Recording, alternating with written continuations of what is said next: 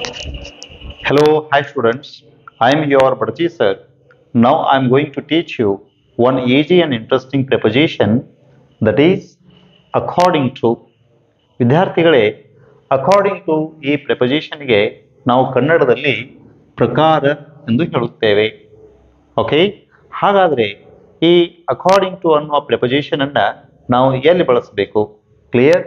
According to is used, according to ಉಪಯೋಗಿಸಲ್ಪಡುತ್ತದೆ ಎಲ್ಲಿ? Before you means according to you, ತಮ್ಮ ಪ್ರಕಾರ. Before him means according to him, ಅವನ ಪ್ರಕಾರ. According to her, ಅವಳ ಪ್ರಕಾರ. ಅಕಾರ್ಡಿಂಗ್ ಟು ಇಟ್, ಅದರ ಪ್ರಕಾರ. ಅಕಾರ್ಡಿಂಗ್ ಟು ದಮ್, ಅವರ ಪ್ರಕಾರ ಆರ್ ಅವುಗಳ ಪ್ರಕಾರ. ಅಕಾರ್ಡಿಂಗ್ ಟು ರಾಜು, ರಾಜುನ ಪ್ರಕಾರ. ಅಕಾರ್ಡಿಂಗ್ ಟು ರಾಣಿ, ರಾಣಿಯ ಪ್ರಕಾರ. ಅಕಾರ್ಡಿಂಗ್ ಟು ಪೀಪಲ್, ಜನರ ಪ್ರಕಾರ. ಅಕಾರ್ಡಿಂಗ್ ಟು ನಂತರ ನಾವು ದ್ವಿತೀಯ ಪುರುಷ ಯು, ತೃತೀಯ ಪುರುಷ ಹಿ ಶಿ ಇಟ್ ದೇ ಮತ್ತು ಪ್ರಪಂಚದ ಯಾವುದೇ ನೌನನ್ನು ನಾವು ಉಪಯೋಗ ಮಾಡ್ಬೋದು. Got it? Next very important point, according to ನಂತರ ನಾವು ಮೀ ಮತ್ತು ಅಸ್ ಅನ್ನುವ ಪ್ರೊನೌನ್ಸ್ಗಳನ್ನು ಯಾವಾಗೂ ಬಳಸಬಾರ್ದು, ಉಪಯೋಗಿಸಬಾರ್ದು. ಅಂದರೆ ಅಕಾರ್ಡಿಂಗ್ ಟು ಮೀ, ನನ್ನ ಪ್ರಕಾರ. ಅಕಾರ್ಡಿಂಗ್ ಟು ಅಸ್, ನಮ್ಮ ಪ್ರಕಾರ ಅಂತ ಹೇಳಬೇಕಾದಾಗ ಅಕಾರ್ಡಿಂಗ್ ಟು ಅಂತ ಉಪಯೋಗ ಮಾಡಬಾರ್ದು. ಹಾಗಾದರೆ ಏನು ಉಪಯೋಗ ಮಾಡ್ಬೇಕ್ರಿ? ನನ್ನ ಪ್ರಕಾರ ಅಂತ ಹೇಳಬೇಕಾದಾಗ ಇನ್ ಮೈ ಒಪಿನಿಯನ್ ಅಂತ ಹೇಳ್ರಿ. ನನ್ನ ಅಭಿಪ್ರಾಯದಲ್ಲಿ. ನಮ್ಮ ಅಭಿಪ್ರಾಯದಲ್ಲಿ ಅಂತ ಹೇಳಬೇಕಾದಾಗ ಇನ್ ಅವರ್ ಒಪಿನಿಯನ್ ಅಂತ ಹೇಳ್ಬೋದು. ಸರ್, ಹಾಗಾದ್ರೆ ಐ ಥಿಂಕ್ ಅಂತ ಹೇಳ್ಬೋದು. S, why not? ನೀವು ಐ ಥಿಂಕ್ ಅಂತ ಹೇಳ್ಬೋದು. ಬಟ್ ಅಕಾರ್ಡಿಂಗ್ ಟು ಅನ್ನುವಂಥದ್ದನ್ನ ಮೀ ಮತ್ತು ಅಸ್ಗಿಂತ ಮೊದಲು ಬಳಸಬಾರ್ದು.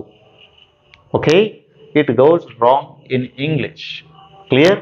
Okay, some more examples I'd like to share with you. See here, according to my teacher, the greatest time killer is tomorrow. Here according to is a preposition. This sentence means ನನ್ನ ಗುರುಗಳ ಪ್ರಕಾರ ಅತಿ ದೊಡ್ಡ ಕಾಲಹಂತಕವೆಂದರೆ ನಾಳೆ ಇರುತ್ತದೆ. Right? I hope it is clear. Second example, according to Samuel Johnson, language is a dress of thought. Means Samuel ಜಾನ್ಸನ್ನರ ಪ್ರಕಾರ ಭಾಷೆಯು ವಿಚಾರದ ಒಂದು ಉಡುಪಾಗಿರುತ್ತದೆ, ಬಟ್ಟೆಯಾಗಿರುತ್ತದೆ, ಡ್ರೆಸ್ ಆಗಿರುತ್ತದೆ. Here according to is a preposition used before a noun. Clear? Yes. Third example, nature is the best teacher according to William Wordsworth. Right? ಪ್ರಕೃತಿಯು ಅತ್ಯುತ್ತಮ ಶಿಕ್ಷಕವಾಗಿರುತ್ತದೆ. ಪ್ರಕೃತಿ ಅಂದರೆ William ವರ್ಡ್ಸ್ವರ್ಥರ ಪ್ರಕಾರ ಪ್ರಕೃತಿಯು ಅತ್ಯುತ್ತಮ ಶಿಕ್ಷಕವಾಗಿರುತ್ತದೆ. Here according to is a preposition used before a noun.